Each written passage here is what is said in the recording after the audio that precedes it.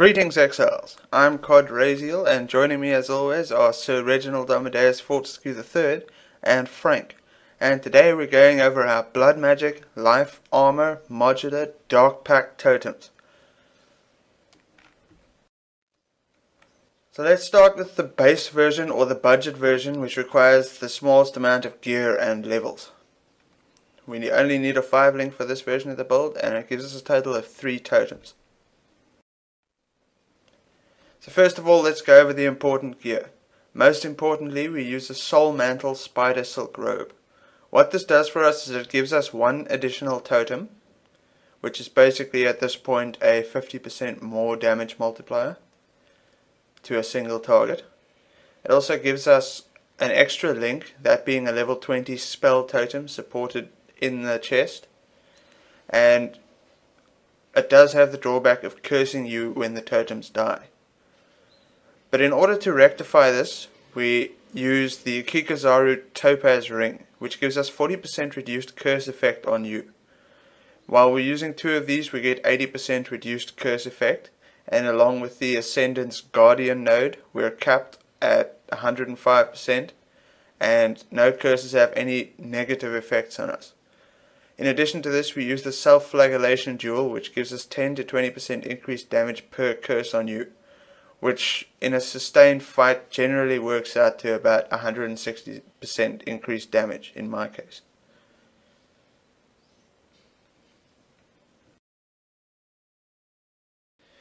Along with that, we're using a few other uniques. First of all, we're using the Apep's Rage Wand. This gives us a massive amount of cast speed while also giving us some flat added chaos damage.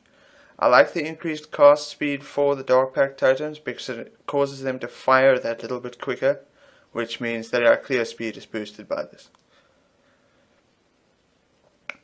Next, we're using the Lioneye's Remorse Pinnacle Tower Shield. This gives us a lot of life and a lot of armor. It has decent block and it's very cheap to buy. It doesn't have any resistances, but our passive tree is going to fix that. Additionally, we use 2 unique jewels, one being Spire of Stone, which grants us totem life per allocated strength point in the radius.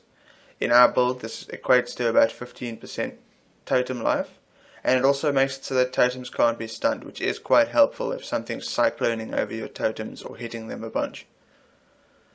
Next, we use Energized Armour. This gives us an increased armor boost based on the energy shield that's allocated around it.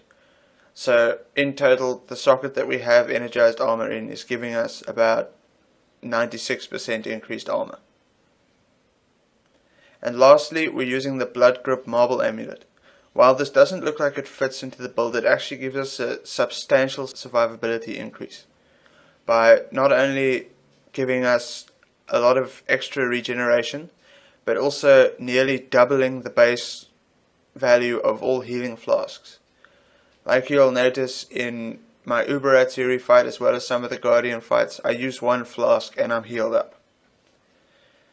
And as an added extra bonus, it has bleeding while moving deals no extra damage. So if something hits you with a puncture or something, then the bleeding won't kill you the moment you start moving around. This amulet also makes it possible for us to clear the labyrinth fairly effectively. So now let's go over the rares. For our belt, we just want a high life and resistances belt with reduced flask charges used. Coupled with the node on the passive tree, this gives us up to 5 uses on our life flasks, which is fantastic. On our helmet, we just want high life, resistances, and preferably armor. For enchants, we're looking for Lightning Warp reduced duration or Lightning Golem buff effect. Both of these will increase our clear speed substantially, and I don't believe that going for a Dark Pact specific enchant is the way to go. So next, let's go over boots. For boots, we want some high movement speed as well as high life and resistances. For enchants, we like the movement speed when you haven't been hit recently, or you can just use a pair of 2-tone boots to help round out your resistances. For gloves, we're looking for high life, resistances, and armor if we can. So let's go over the flasks that I'm using. First of all, I'm using a catalyzed eternal life flask of staunching.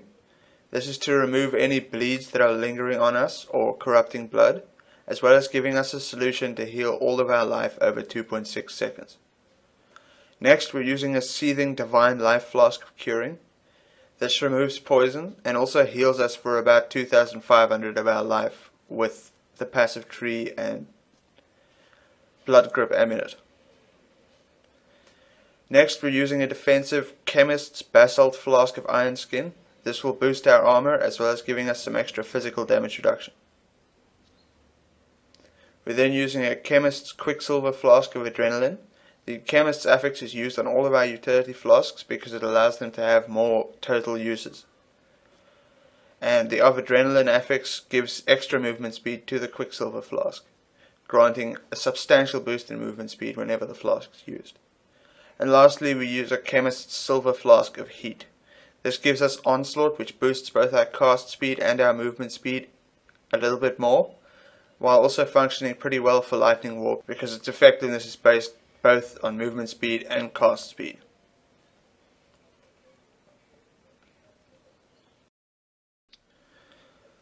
So now that we've got that out of the way, let's go over how we're going to allocate our Ascendancy points. For the normal Labyrinth, since we are a Scion, we don't really have much to gain. So we pick up the plus 20 Strength and Intelligence node that leads to the Templar, and we pick up the plus 40 Intelligence node that leads to the Witch. Following on to Cruel, we pick up the passive point next to the Guardian, and then we pick up the Templar node from the Guardian, which grants us 25% reduced effect of curses on you. As mentioned, in combination with the Kikazaru rings, this makes us immune to curses. Next, we gain party charge sharing. What this means is if someone in the party gains a frenzy charge, everybody gains a frenzy charge. And likewise with endurance and power charges. And lastly, we gain 5% block as well as 10% attack, cast and movement speed from any auras we cast. Since we're blood magic, we just use a level 1 clarity to gain this benefit. Next we move on to the Merciless Labyrinth, where we take the passive point leading into the Witch, and then we take the Occultist. Now what the Occultist does that's so great for us is it reduces chaos resistance by 15% to enemies you curse. Now through the different budgets for the build there are different ways to apply this curse. We will be using a cast while channeling setup. And lastly, for the Eternal Labyrinth, we'll pick up a passive point and Path of the Witch, which gives us access to some extra nodes at a reduced cost as well as giving us 2 extra passive points.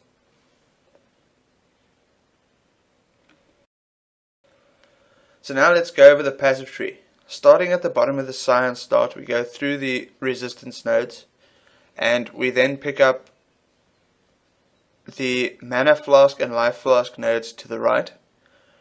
These give us 50% increased life recovery from flasks, a little bit of life, and 15% reduced flask charges used, which in combination with the belt allows our life flasks to be used a total of 5 times. We then go to the left picking up CodRayZeal for that extra totem placement speed and cast speed, and then coming through the Scion life rectangle for a large boost in life.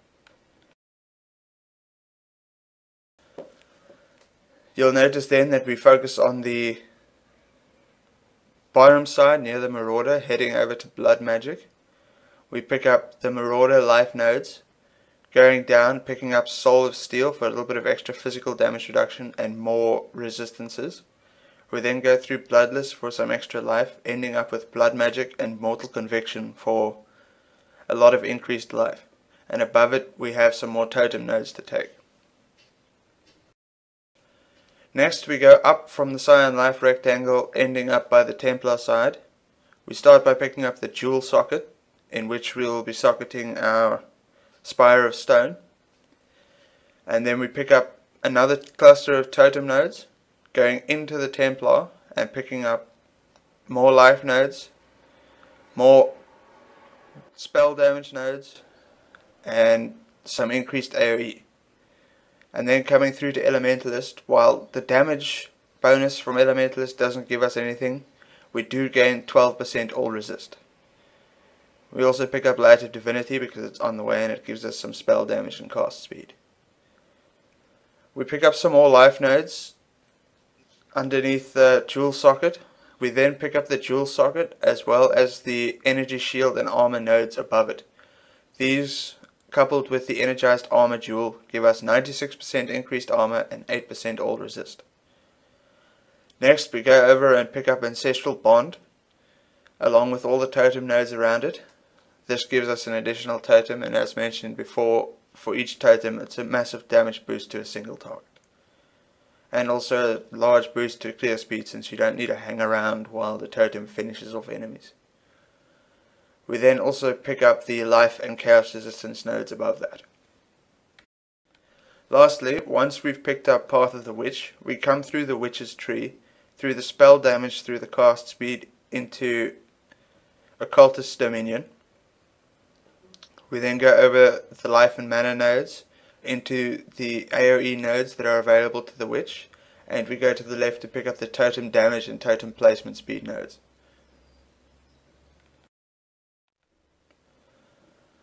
So now let's go over these skill gems. Starting with the most important, the chest armor. In a 5-link, we're looking at socketing Dark Pact, Void Manipulation, Controlled Destruction, Added Chaos Damage, and faster casting. Looking over at our movement skill setup on the boots, we have Lightning Warp, Less Duration, Swift Affliction, and faster casting. A Lightning Warp setup, since we had the extra sockets available, seemed like the best idea for me, and I would also like to get more comfortable with Lightning Warp. In our shield we have a standard cast when damage taken Immortal Call setup consisting of Immortal Call, cast when damage taken, and increased duration. And then in our helm, in the budget version of the build, we have Wither, Cast While Channeling, Temporal Chains, and Molten Shell. The Cast While Channeling Temporal Chains allows us to curse enemies that require us to deal more damage to them. Most enemies won't need to be cursed to be killed quickly, but when we're fighting bosses or tanky rares, essence mobs, that sort of thing, we have the option to curse them with the Cast While Channeling Wither. We also have Molten Shell linked here since this boosts our armor substantially while we're channeling. In our wand, again on the budget version, we have Lightning Golem with minion life and minion and totem elemental resistance. Later on, when we upgrade our gear, we'll be putting the Lightning Golem in cast while channeling, but for now we need it to be as tanky as possible. And lastly, in our gloves, we just have a random hodgepodge of gems, and this is to basically prepare us for later on. We put our clarity in here as well as enfeeble with cast when damage taken and increased duration. Now, the only really necessary gem here is clarity. The enfeeble is just there because I had the sockets available. So let's go over the capabilities of the different versions of the build before we get into how to upgrade to the other versions of the build. First of all, if we look at the Eternal Labyrinth, while the rarity version is not that functional in the Eternal Labyrinth, the budget version is more than capable of doing most 6 key days, and the endgame version can do pretty much any combination of SRO mods. As for the Guardians, the rarity version would be a struggle. The budget version would kind of be able to do it, but the endgame version can pretty much take on all of the Guardians as seen in my previous video. As for Atziri, the rarity version is more than capable of taking out Atziri and the bosses before without much trouble. So any of the setups can do Atziri. As for Uber Atziri, however, since there is a lot more moving around and dodging and you need a lot more damage, I recommend at least having the budget version going before you do this. Don't try to do it in your rarity gear.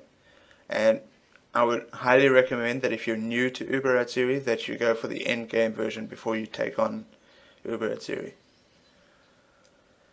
As for the Shaper, I really wouldn't attempt the Shaper with anything other than the end game version. While I was able to complete it with the 5-link budget setup, it was extremely harrowing and it probably wasn't worth the risk. You will probably fail 1 out of every 2 runs. As for tier 1 to tier 10, white and yellow maps, the rarity version is more than capable of handling them, as is the budget version and the in-game version. Once we get to tier 11 plus maps, we'll start transferring out of the rarity version into at least the budget version, and possibly the end-game version if we're there already gear-wise. Now on to the conclusion. I have found that the Dark Pact Totems Ascendant is one of the most fantastic builds I've ever played around with. It's able to do all of the end game things that I normally have to create multiple characters to do, and the playstyle is quite fun, mirroring in some way the Siege Ballistas build I was so happy with last league. I would definitely recommend this, even from the low budget standpoint, and then working your way up, which once the end game version comes out, I'll explain a little bit more about how to grow your character into an end game version. So from myself, Sir Reginald Amadeus Fortescue III, and Frank, we'd like to thank you for watching, and if you enjoyed the video, please do like and subscribe and share and all that business, and good luck and stay juicy.